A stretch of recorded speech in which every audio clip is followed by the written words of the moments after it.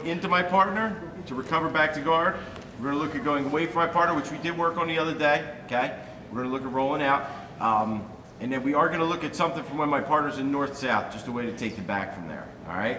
So, first things first, from this side control position, my partner is nice and tight, all right? Guys, I want two things here. I wanna tuck my right arm in, and I wanna get my forearm underneath of his neck, okay? Now, something we gotta remember here, guys, is I'm not gonna be able to bench press this guy off me, okay? Not that I won't be able to, all right?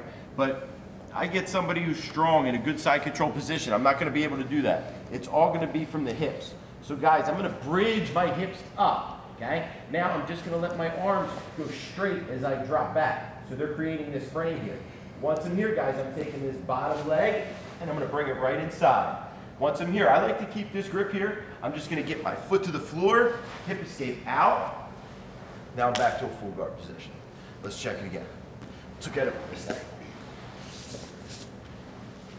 So again, I'm here. Again, the position I want my arms. Elbow inside the hip, forearm underneath of his neck. Again, I'm not pushing up here, all right? I'm going to bridge, so I'm gonna dig my heels in and I'm gonna bridge my hips up, okay? Now when I drop back down, that's where the space is gonna be created, all right? With my arms staying out straight. So I'm gonna bring this bottom leg, my leg closest to his legs inside. My left leg is gonna come up like it's in a guard already. I like to keep this here so that I can hold him away or pull him in if I need to. My right leg, I'm just gonna hip escape. Turn my butt to the outside, ending up in full guard. One more time.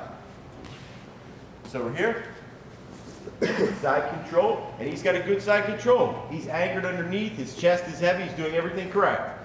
My arm is gonna tuck in. My forearm is gonna go right underneath of his chin. I'm gonna tuck them heels to the butt, bridge.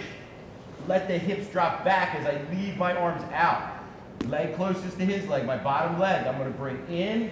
My left leg is gonna come up to guard. I'm gonna point my knee to the ceiling and turn my hips the complete opposite direction. Unravel, ending up in guard. Let's get with your partners and get it.